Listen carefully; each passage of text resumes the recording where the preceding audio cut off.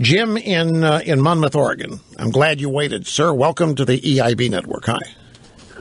Hi, Rush. Happy birthday. Thank you. And I'm so glad to get a chance to talk with you. Thank you. I was thinking about your remarks about the State of the Union. Yeah. And the address. And I was just thinking, if your wife is at the door and her bags are packed and the kids are in the car and she gives you a business card for her attorney, the State of the Union isn't good.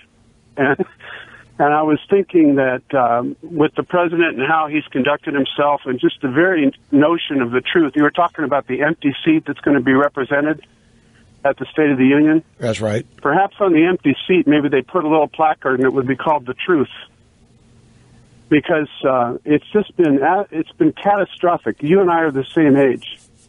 And I've watched the very notion of truth itself come under assault in such a fashion in my lifetime. Right. I'm sounding very geezer-like, but I want to tell you, I'm seeing things I never thought I'd see, too. Like, I believe her name was Judith that called you earlier. Yeah.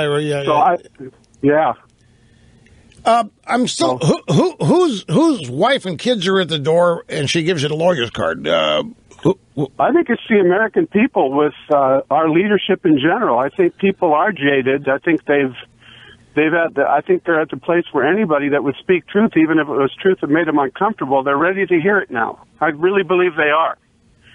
And like you, I'm optimistic that there are better things if Americans would act like Americans have always acted. And I think the turnarounds are possible, but I only. Hope so. I think That's Martin the thing. Luther. That's what I've got the faith in, that the American people are still the American people.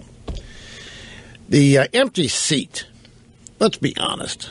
The empty seat here is Obama. The empty suit, the empty seat. But I'm still trying to figure out whose wife and kids are at the door handing out lawyer cards. It's got me worried.